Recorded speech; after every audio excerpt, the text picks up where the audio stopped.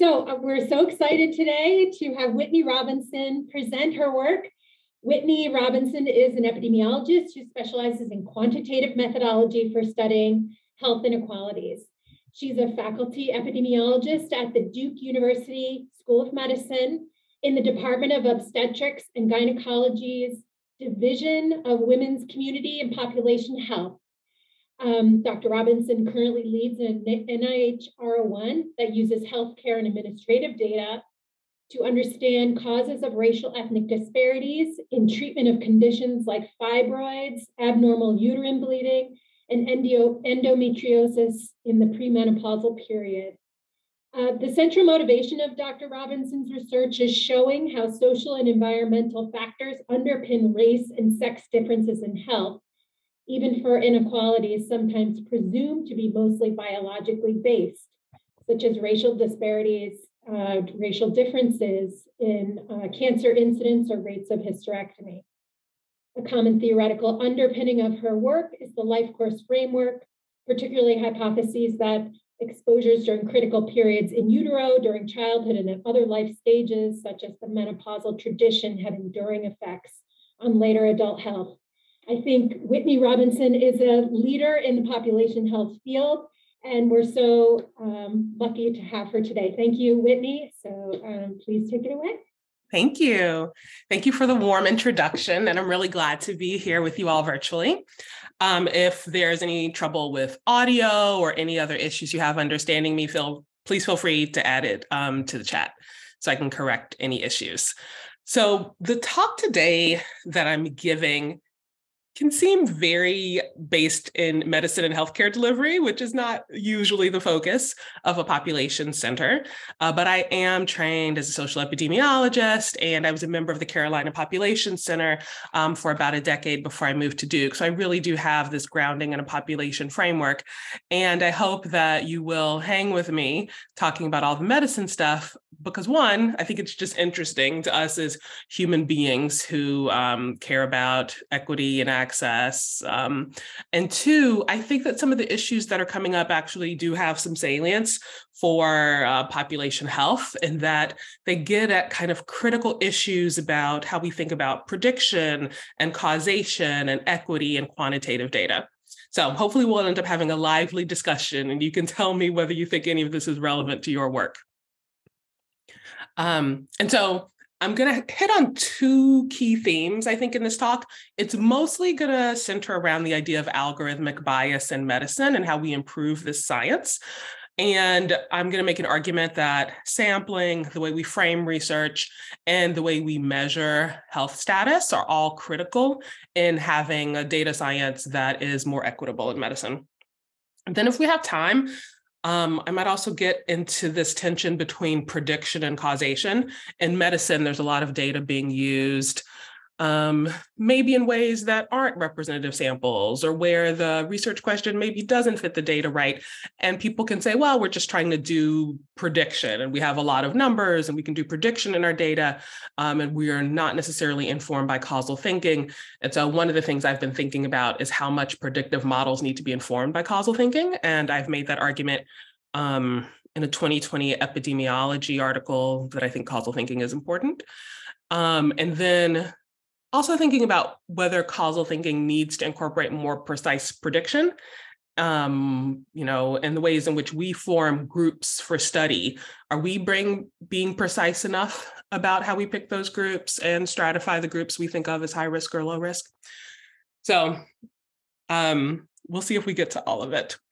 So my first awareness of even the idea of algorithmic bias was actually with a hand dryer. I am a person in my early 40s, and I am probably aging myself, but I remember as a kid, our only option for drying our hands after we washed them were paper towels. And then suddenly there were these hand dryers. And I remember when they first came out, and I would use them, and sometimes they just didn't work. Like I'd be trying to make the hand dryer work and nothing would happen. And I would kind of have to fiddle with them, and then sometimes they would work. And then only later did I realize, after other people realized, that a lot of these hand dryers had been programmed for light reflectivity. So they worked really well on pale skin. So it was kind of a motion detection thing that relied on a reflectivity with pale skin. And they just didn't work with people who had darker skinned hands because of the assumption that the light reflectivity was a good marker of someone putting their hands there to be dried. And so it has been fixed. It was a very fixable problem, but it did make me think about the ways in which our assumptions about the populations that we do the tests on to build the tools can shape whether they work. And even when they were testing it, maybe they did have a few people who had darker skin and it didn't work, but maybe there was a small population, the error rate seemed low. And so also the question of when our model is not quite working on everybody, how curious are we? At what point do we decide there's a problem that we need to push on versus something being within the tolerance of error of any kind of tool we're making? And then often thinking about what you're optimizing for. So I start out with this kind of basic engineering example because I think it's easy to kind of get your hands around, but there's been a lot more work in people using scientific formulas. And I think a lot of the issues are the same. And so Ziad Obermeyer, who's the lead author on this paper, is actually doing a lot of really cool work in this space. And I'm going to reference another paper he's on later. And so you all might have heard about this. A lot of health systems are rich in data. They have all this data flowing through for insurance purposes and the electronic healthcare record. And a lot of times health systems will give their data to commercial private entities that then repackage the data to then sell health systems back tools for trying to improve something, a variety of things. And so there's this widely used algorithm that this private company is selling to a lot of health systems that says, we're going to help you target patients who are at highest risk for sickness to be able to intervene on them early to prevent their uncontrolled illness. So it's kind of a risk stratification tool to identify the people based on patterns in their data who are at higher risk. And so Ziad Obermeyer's group kind of did an audit of this tool and said, this tool is not working well, and the ways in which it's working badly is in a racially biased way.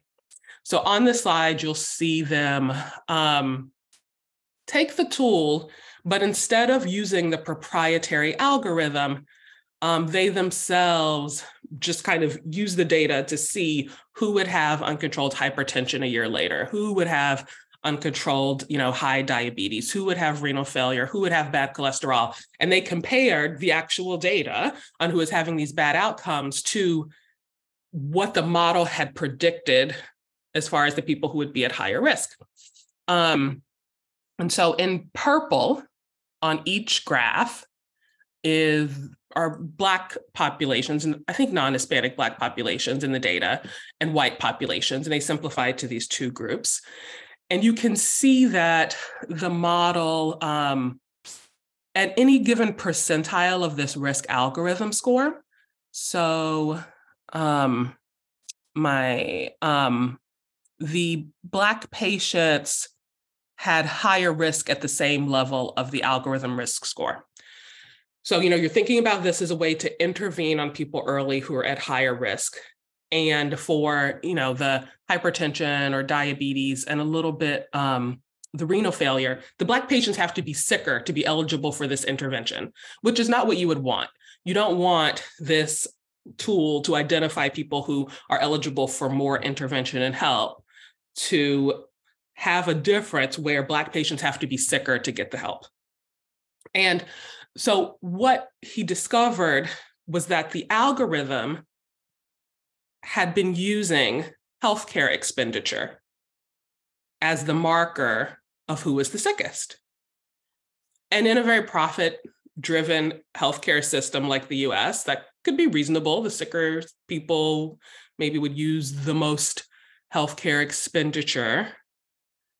But what they hadn't thought about was that because of the way our healthcare system works, on general, Black and white patients who are similarly sick, the white patients get more care for a lot of reasons in the US healthcare system. And so if you ignore that and you assume that healthcare spending is a neutral accurate proxy for sickness, you're going to get a system like this that replicates the inequity in the system where Black patients get less care at the same level of sickness.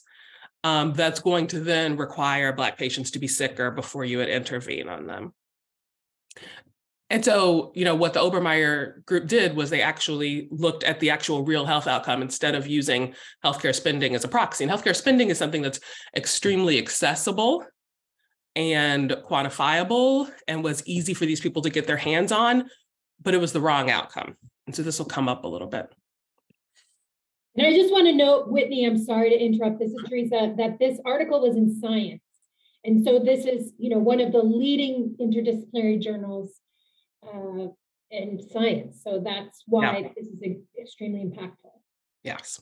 Got a lot of press and is really making people think more about, even if my model seems good. And yes, it has all kinds of implications. So I would love to talk more about that.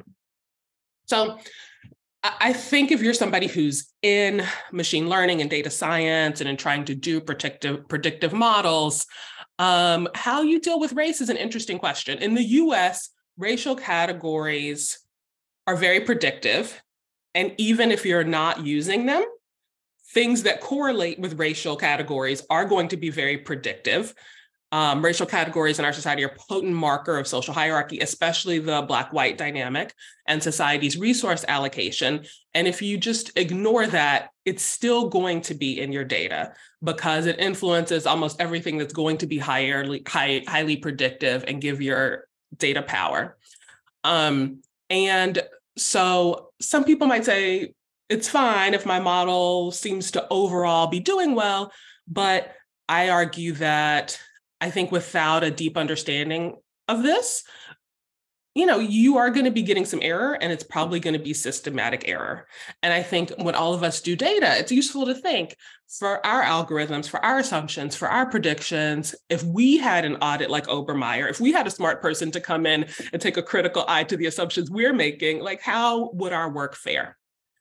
And so I think, I'm probably preaching to the choir here, but for a lot of people who are very data-driven and haven't thought theoretically about social hierarchies, they might even see this pattern. They might say, well, I read science, I've seen this Obermeyer work, and they'll hear anecdotes about Google images not recognizing Black faces. And so there's enough anecdata out there that, people would say, well, yes, I see that there are these little problems, but one view is these could just be coincidences. Sometimes there's poor performance, but I would say the idea that these coincidences, the fact that this poor performance keeps clustering in certain groups, says that there's a larger problem that needs to be addressed. I'm really influenced by the public health critical race praxis, which is a framework in public health that's influenced by critical race theory that Chandra Ford first wrote about around 2010. I think this is a really nice paper and framework that gets into kind of 4 boxes of thinking about kind of the research team, how to generate research ideas, how we think about measurement, and then how we think about implementation.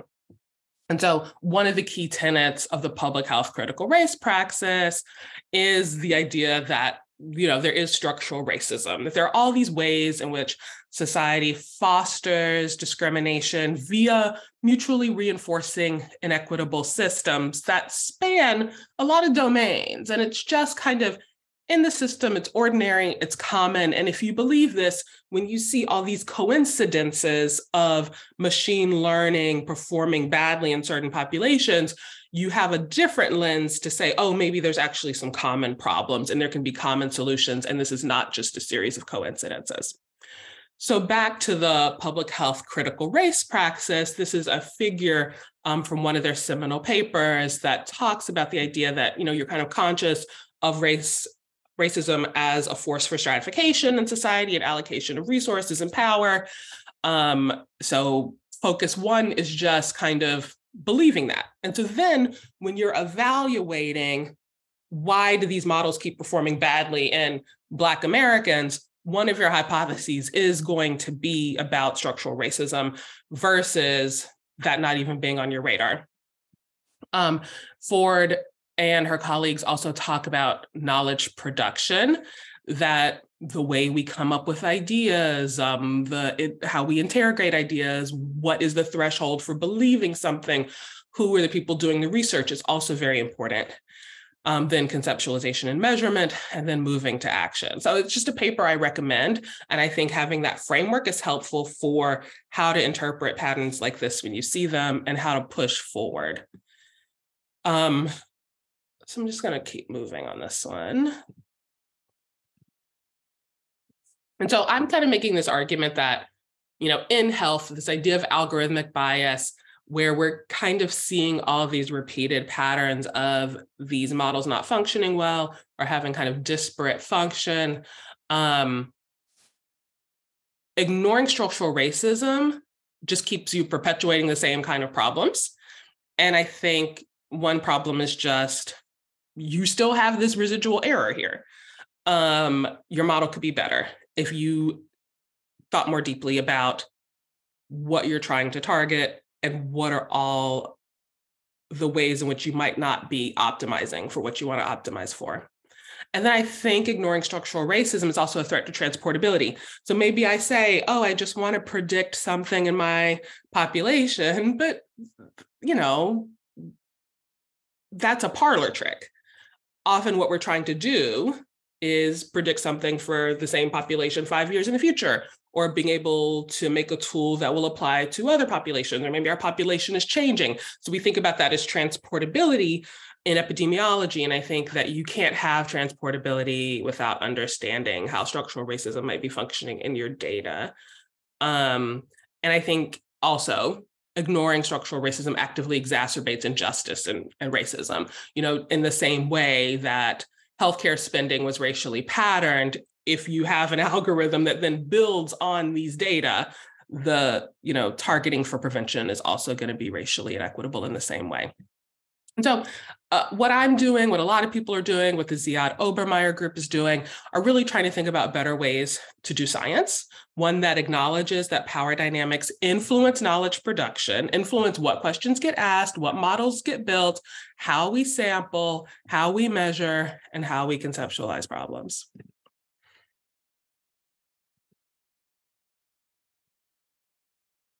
And so kind of going back to the hand dryer, I think that particular example illustrates a few things that I think are important as we think about algorithmic bias in medicine. One is sampling, and population health people think a lot about sampling.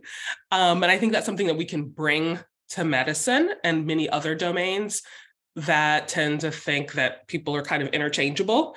I think the hand dryer says, the example says, who you are testing something on makes a difference.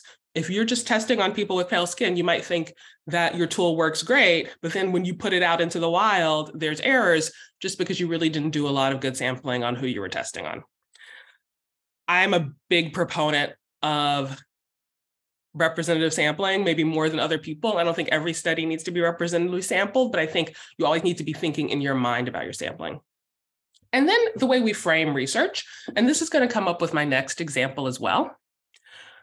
And so I think often if we see a problem with a model we've run, or if we see a problem with a program we're implementing, as researchers, we have to come up with some theories about what could be wrong in order to come up with solutions. And I think in this case, with the hand dryer, are we going to attribute the issues that we might see to user error, which I think we often do. We think, well, people are just not using our tool right, or like maybe people answered the questions wrong or something. Or do we interrogate ourselves and maybe say it's a machine error issue? And I think this is kind of really important to us when we bring a critical eye to our research. And then as far as measuring health status, I was talking to some of the Pop Center leadership and saying that, in my experience being an epidemiologist at a Pop Center, the sociologist would be like, oh, you have no theory. Like you're just like putting numbers into a machine and watching what comes out. And they're like, sometimes I would do some good research and they'd be like, oh, you actually do have some theory. And I would be like, thank you very much. But I think on our end as epidemiologists, often when we're working with sociologists or people who don't necessarily come from a health field, but they're doing health work, sometimes we feel like they're not specific enough about the measure of health status and critical enough about the measure of health status they're using. And so it might seem like, oh, well, BMI is as good as this adiposity measure, or maybe even the healthcare spending is just as good as the healthcare outcome. And, if as long as it's a pretty good proxy for the health status, it's fine.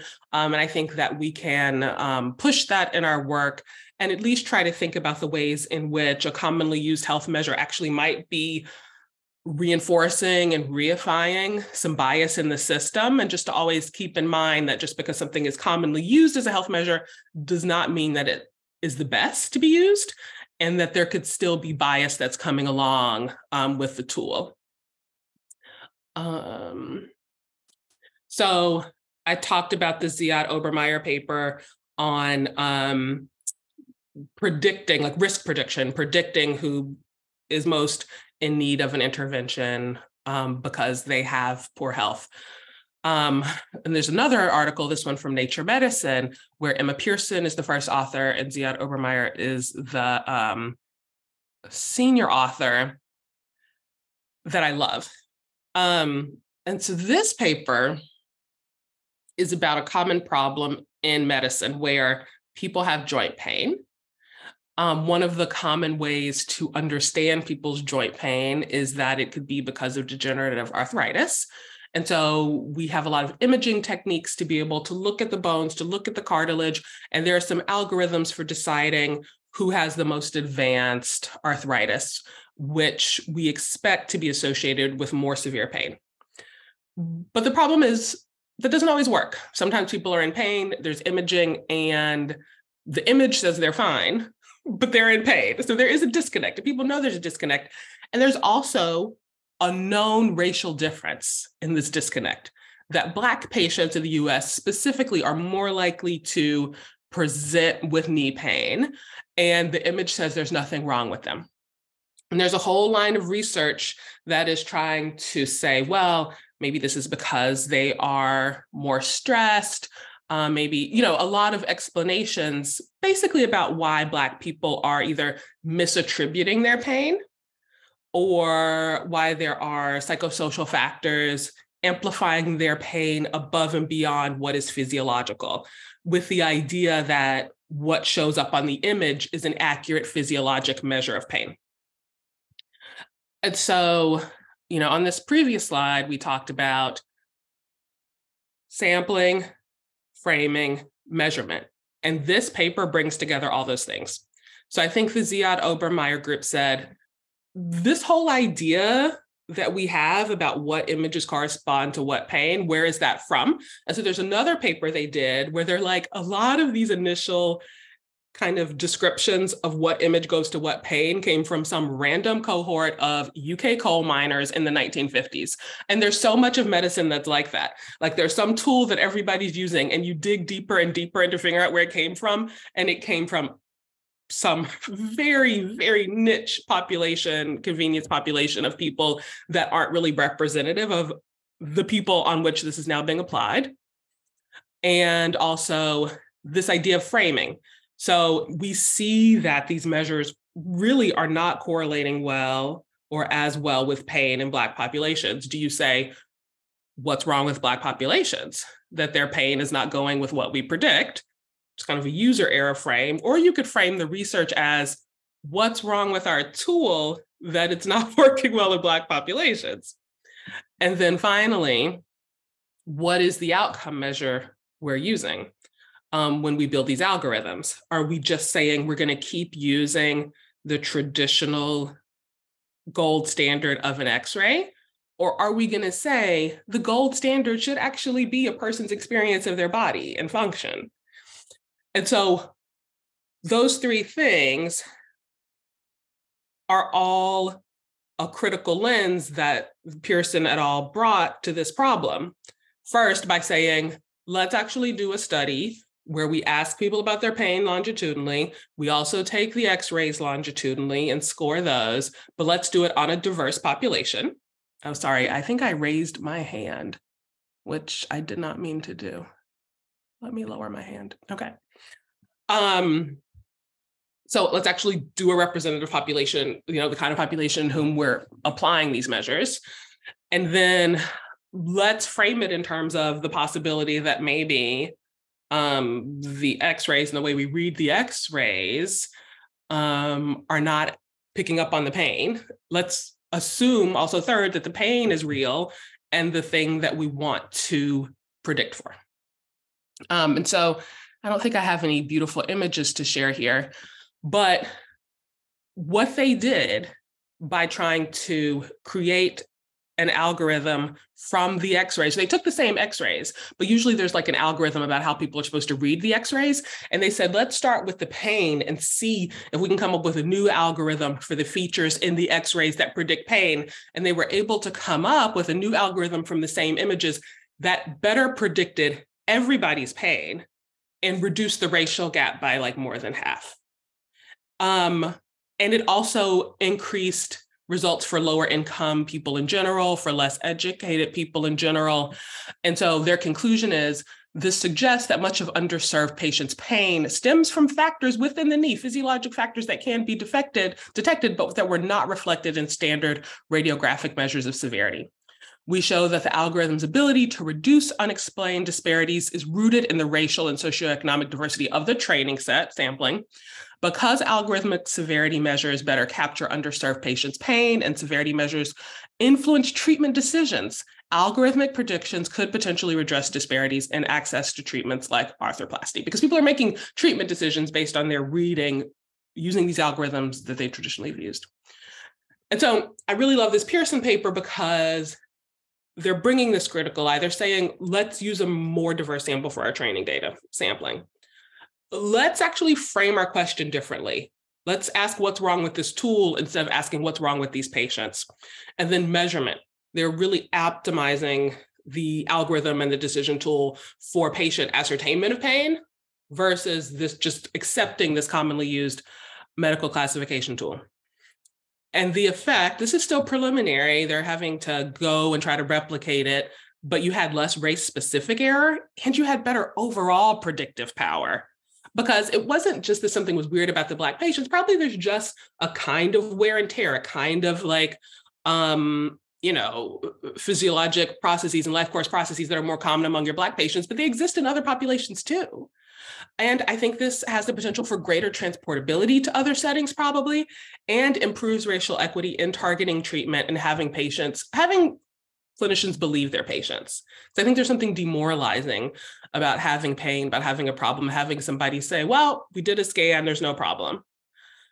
And so reinforcing the points about sampling, framing research, and measuring health status, I think that algorithmic bias, because it comes from more of a stats data science framework where they're now applying up to questions that have their own traditions, is at this point where they need to incorporate things that probably feel more common to us, that we think already more about sampling and framing research and measuring health status. But I think these are lessons that are so important that like we can't hear it too much either. And so I'll pause here. So that's kind of the first part of my talk. The second part is thinking about this issue of prediction and causation, but maybe I will pause and see if anybody has questions, because the second part is a little bit more open-ended.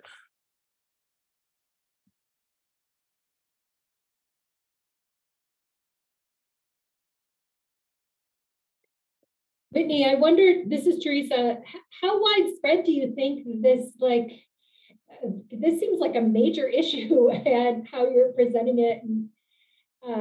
And I just wondered how prevalent you think it is, since a lot of measures have been developed on these tiny populations. And so for population health, this is really a crucial issue of validity. I continue to be shocked by how common it is as I go into medicine. I mean, one of the places it comes out, and I'll talk about this, is there are a lot of measures that are developed on a pretty narrow population. They're rolled out. They clearly don't work well in Black populations. And instead of going back and making a better tool, a lot of times in medicine, they'll add a race correction. And so they do this with lung disease, lung capacity. They do this with kidney cancer, with kidney function, which directly influences who's eligible for a new kidney when you have advanced kidney disease. So like you have to be sicker as a Black patient to be eligible for a kidney. There's a race correction in C-section tools. There's like all these weird areas of medicine where they're like, this doesn't work well, so let's just add on this weird race correction that often makes it Black patients have to be sicker to get the same treatment. So that's where it's like very explicit.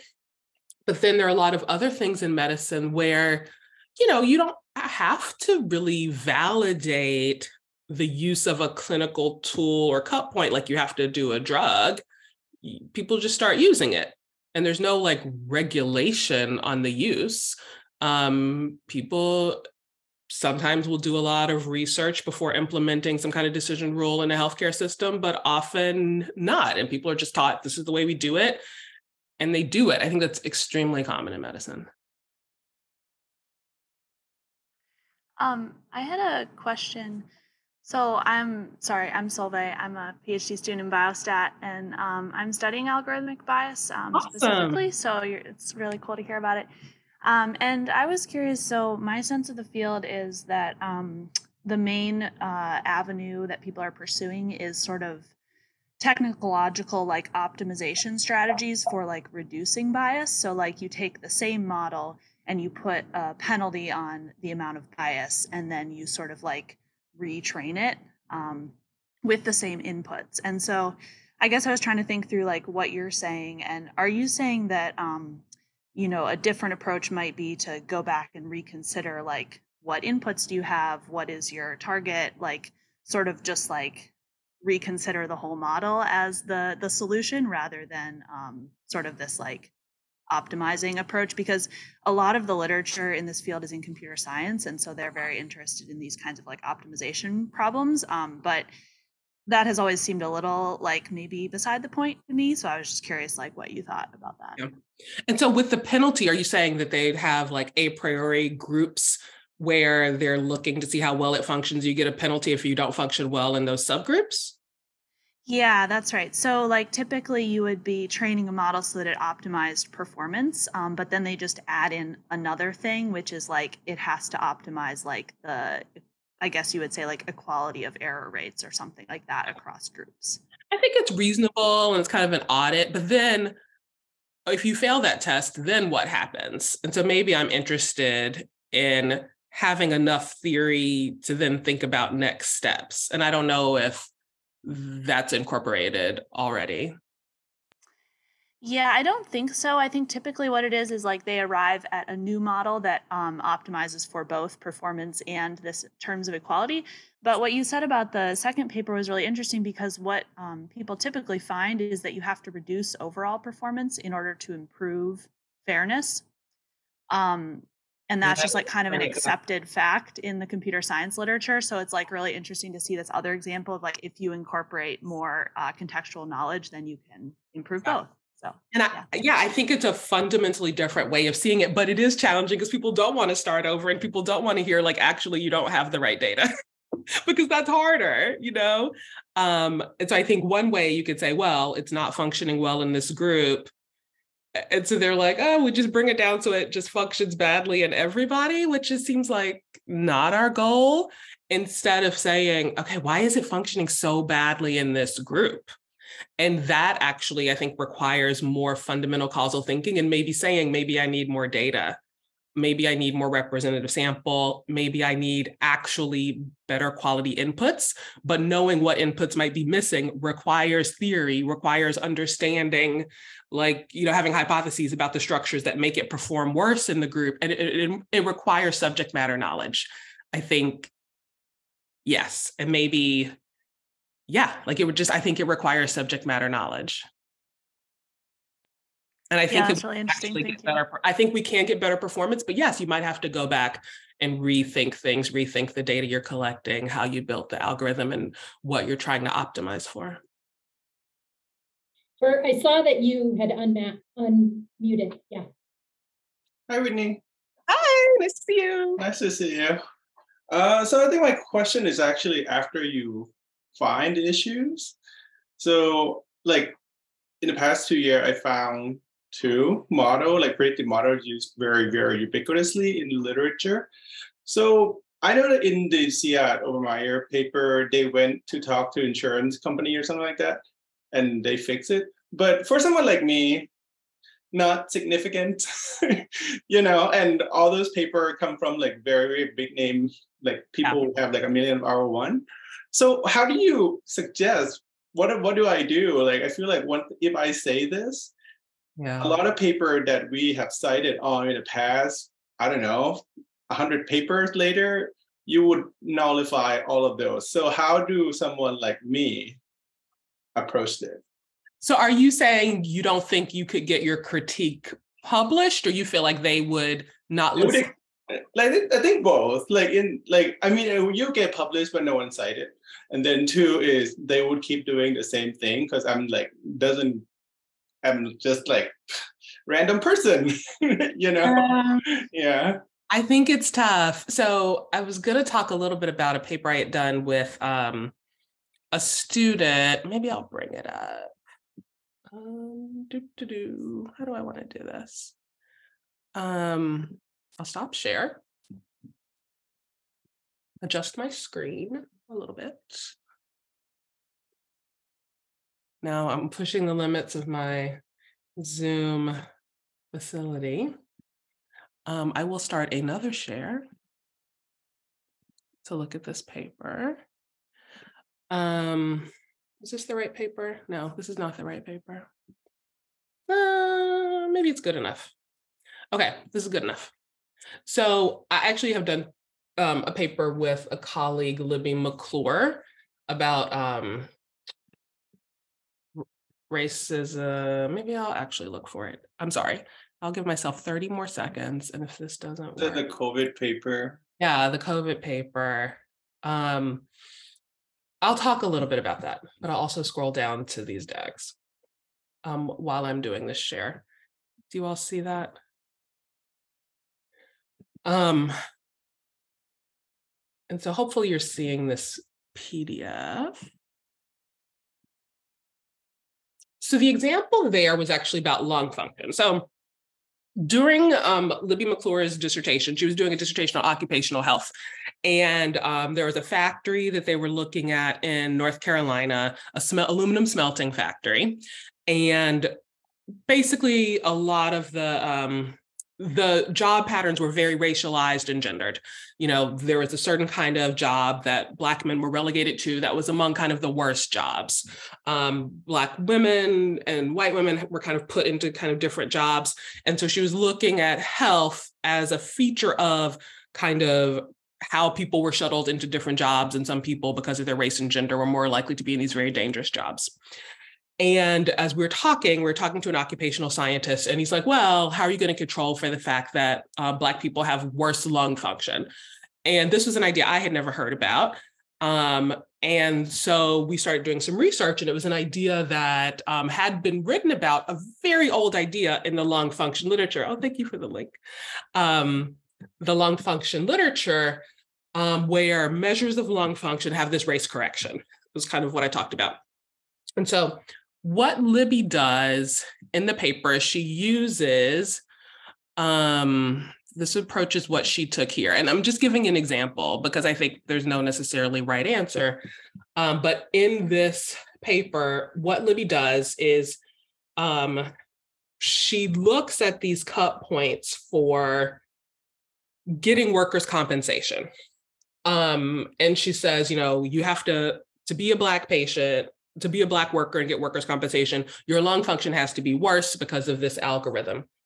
But another thing she found out is that, that same literature that's just based on nationally representative, like NHANES data, says that Black people actually have better hearing. There's also workers' compensation for hearing, and it's not used. There's no race correction there because that race correction would benefit Black workers and increase kind of payouts to Black workers.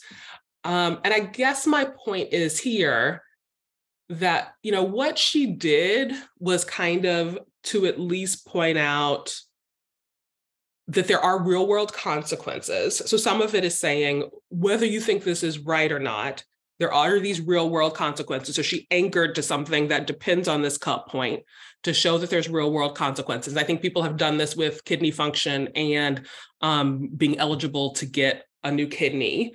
So that kind of raises the stakes of why this is important, potentially, if this is a problem.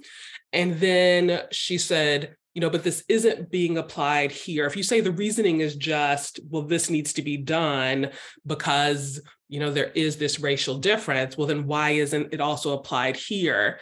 And so I think one way is to animate people about it by tying it to real world stakes. Another thing is to kind of show an inconsistency to kind of head off the reasoning that, there just are racial differences. There's nothing we can do about it. So that's one kind of approach to take. It's not completely satisfactory.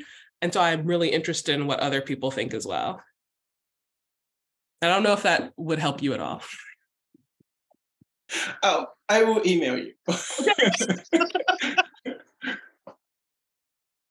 I guess if I could just chime in for a second, I would say one thing I would think, Whitney, is that well, Bert, you're calling yourself just some random person. I mean, you are a PhD, you are a research scientist, you are a research scientist at the Center for Anti-Racism Research for Health Equity. So you have credentials. So you could write this up and submit it, and maybe Whitney would be your reviewer, and hopefully you would get it published. And so you're not just a random person off the street. You have a lot of expertise, and you should own that and just have to say that too. And that's true for everybody, almost everybody on this phone call. Also, I think if you're interested in, a lot of op-ed people, I think more people just in the general public are interested in these issues too. So if you want to go that direction, that is a direction to go. Okay, thank you. Okay, I could talk about this stuff all day. So maybe a little bit about where prediction and causation rub up against each other. And so maybe I'll just ask, are most people on this call kind of grounded in a more, I'm Epi from UNC, grounded in a very causal potential outcomes framework. We're taking observational data and thinking about it like it's an experiment, and then trying to design our study to control for all the confounding and get the specific causal effect that you would get if you could run an experiment. That's a little bit of a caricature, but also not that much of a caricature about kind of my training framework and thinking about causal inference. I know that economists have their own ways and they really put a high priority on causal inference. Some other fields don't. Some other fields also are engaged in trying to understand causal processes, but not in that same framework. And then there's this kind of biostats machine learning framework that says we're just trying to predict. We're trying to target, and says all these causal processes don't have much to do with what we're doing. In the commentary that I haven't talked about, but that I will show briefly, we kind of make the argument that you do need to think about these causal processes with the lung function, that we say if you're just building a model without thinking about the causal processes, you'll say, well, there's differences in lung function by race. Maybe that occupational exposures also influence lung function.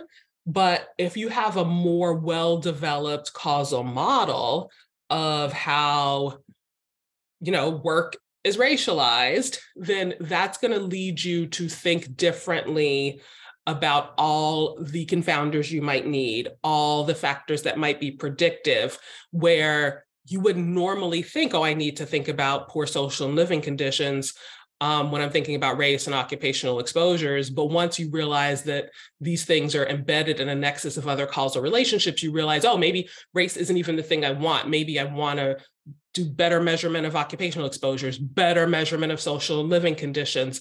And it gives you an idea about what should really be going into your model that I think ultimately will make the model more accurate across groups in general and transportable to different settings. And so that's kind of an argument that I'm making in this essay that was published in Biostatistics in 2020.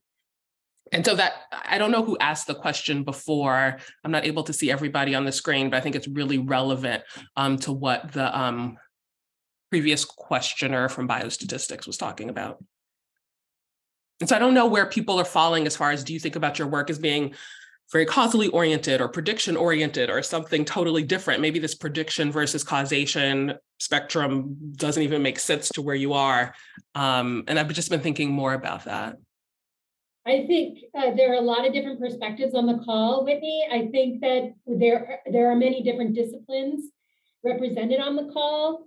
And even in our population studies and population health training programs, we have differences in the approach to causal inference. And I think fewer of us use this algorithmic approach. So that may be newer for the large distribution of folks, although Solveig, who was talking about that, is studying that in her doctoral, in a unique interdisciplinary doctoral fellowship that she's doing. Yeah. No, I love it. I think that it pushes us to think even more deeply about what we're doing, which is always good. And I have found myself, like, I'm very grounded in my tradition of causal inference. I love to make a DAG, I'm all about it, but also I think it has a lot of limitations. I think it focuses you on questions in which people are interchangeable and you can hold everything constant except flipping this one thing you might intervene on, when that actually is not how people work, because people are embedded in social systems that influence multiple domains in their life. And you can't just hold everything constant, but like change this one thing, because what does that even mean? That's not a realistic intervention. And so I kind of straddle these worlds with causal inference, but because I do work in racial equity, I see the limits of the traditional potential outcomes causal inference framework. And so I play with it sometimes and break the rules, use it for what I can use it for, but then do things that are very different. And so I always like talking to people about that. And maybe in some of my calls, especially with the trainees, I'm happy to talk about that.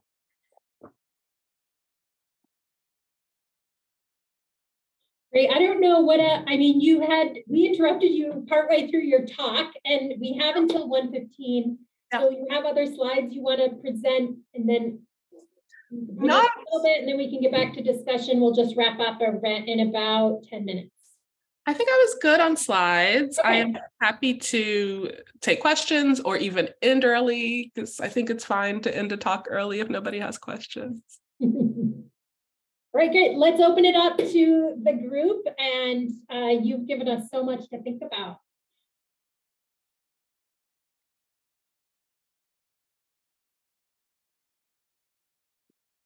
I want to sit with the silence. If nobody have other questions, can I ask another? Sure, Bert. Please go ahead. So you mentioned like the disconnect or like conflict between theory-driven and the way like epidemiology or medicine does work. So like one example is like if you study the relationship between structural racism and health inequity, a lot of our work like is driven by the fundamental cause. Yes. And like in my work, we would do model that just link structural racism and health outcome without adjusting for any confounder, basically proximal causes. And that's how I work. But a lot of time I got pushback from like traditional trainer of a traditional method that like, you have to throw all this in, unless like a lot of people think that you didn't adjust enough. So I guess like I want to hear what you think about like which approach, what do you take, which approach do you take, or how population health scientists should do, I guess. So sometimes I take the path of least resistance, and I'm like, I just want to get this published, like, fine. Just being real. And sometimes, I think the disconnect is just that people are asking fundamentally different questions. And like the question you are trying to ask and answer is just not the question they are trying to ask and answer, because they are thinking about still in this framework of, I can really isolate this like one thing, and then I have this like clean effect, even though you're like, that's not reasonable, because you're just extrapolating over empty space, because they're are no people when you're holding all this stuff constant. There are really no people there. So, I mean, that's one thing. This literature from Epi, there's a term called structural confounding. And there's some great work. Lynn Messer is one of the authors, and she was looking at birth outcomes. And Susan Mason. Susan Mason. Are you here, Susan? Yes. So that's beautiful work. And so some of it is just, I don't know how deep you want to go, but that approach also has all these limitations, even just from a purely statistical properties point of view, where you have all these positivity issues and you're extrapolating over empty space. And it's not even reasonable what you're asking. An approach I actually take a lot is a design approach. A lot of my work is I do weird study designs, honestly. Like I cut the data in weird ways. Instead of trying to use covariate adjustment or analytic approaches to get to the answer I want, I try to use weird designs. So I'll give some examples. So like for my dissertation work, I used ad health. Everybody uses ad health, it's very common. And it was about obesity and gender and race. So almost all the work, would either adjust for race or gender or like compare obesity in white girls and Black girls, because that's where you saw the biggest gap. And so in my work, I'm like, why are we always comparing the white girls and the Black girls, even though we know that like their social environments on the margin are totally different? Like the neighborhoods are different, the schools are different. Like you're not going to be able to control all that away. So I think one thing is I often think we're not going to be able to control all of it away. So even the people who are like at all these things, even if you buy into their framework, it's insufficient because you can't control all of that away. And so I said, why don't we instead compare the Black girls and the Black boys? Because they were young and on the margin, they're coming from similar families, they're coming from similar neighborhoods, and it kind of flips the question. And then that issue of all the confounding control isn't there. And it's just, sometimes I'll just kind of flip the question to get at a question where I actually think the confounding control issues are simpler and it's a different frame. So then I was really asking questions more about gender than about racial difference, because I thought everybody's doing it, but there's no there. It's not getting us anywhere. Another study I worked on was the EDIC study, and I'll put that name in the chat. Tom Leviste was a PI. And what Tom Leviste did is he said, all these studies do white-Black comparisons, but again, you have all this residual confounding. And he's like, I'm going to try to pick census blocks where you have whites and Blacks who are living in the same census block, similar level of education, similar level of income, on a pretty consistent basis, not just gentrification, but kind of long-standing like lack of inequity in these populations. It was less than 1% of the country, but he found a few census tracts like this. And he's like, let's look at these census tracts and then look at racial difference. And in those census tracts, a lot of the racial difference didn't exist. So that's, again, a different question because it's kind of really nailing down this idea that kind of this genetic determinism is kind of a lie once you use study design to get at places where there's more equity. And like, I have a study now that's doing something weird. So very long-winded, but one approach I use is kind of study reframe and kind of like a weird approach to what contrast I'm doing, what population I'm doing, and I use weird study designs. I had a quick question. So one thing that I ruminate a lot about seeing these Black-white differences where we have these, racist notions about lung function, for example, or about the pain, like all these racist notions built into our algorithms and built into I was just at the doctor this morning, that EPIC system, I'm sure it's spitting out different things based on, what people are saying. Has anybody gone in? So then I think about our population health data where we don't do these corrections, where we don't apply these kinds of things to it. Has anybody gone in and taken like all of that administrative data that like Epic or these companies have on people and then redone it all to tell all the doctors you're wrong and you're race basing this? Like, has that happened yet? Like, are we at this point now where we're redoing that? Does that make sense? I don't know if that makes sense, but like, don't we have the data to correct all of these racist assumptions? And is anybody doing that yet, or are we not there yet? There's big conversations in medicine now. Like, so I think the things where you have explicit race corrections are kind of like the tip of the iceberg. And I think people see that. And there's been a lot of movement literally in the past 2 years about that. And I think some places have actually like changed that, but I think they're not sure about like where to go next. And so that kind of gets back to that question before, like you realize, oh, there's this inequity. And, medicine is weird because they're like, we just want a tool, like we just need something. We are practicing today on patients. We want something. And so I think there's a lot of flux there. I think that there's a realization that, what we're doing is not great. I think there's still a lot of, I'm going to say, opportunity to build new frameworks that do better. But I think there is kind of like, we're in a place where there are some people who are like, okay, this isn't really working, but I think there is a gap. And I mean, I haven't gotten too deep into this, but the selling of health data to private companies that then make proprietary tools is very disturbing to me. I don't know much about it, but I think that's much more widespread than I imagined. And so there are vested interests that have a lot of money in kind of keeping the data, not sharing it, and also maintaining the status quo or keeping control.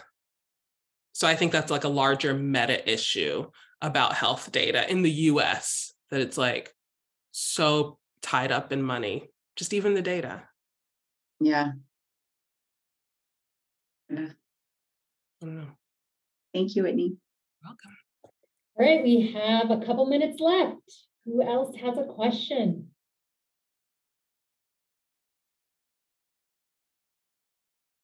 I've stunned them. You have. I appreciate everybody for coming out. Yes. I want to thank you, Whitney, so much. Your round of applause, everybody, for a wonderful talk. So stimulating and big picture. And I think your unique contributions to this field, and to this conversation, have only come because you are conversant across these different fields. So again, population health. Contributing. Well, thank you. I'll be seeing some of you later in the day, and I look forward to it. Great. All right. Thanks, everyone. Bye.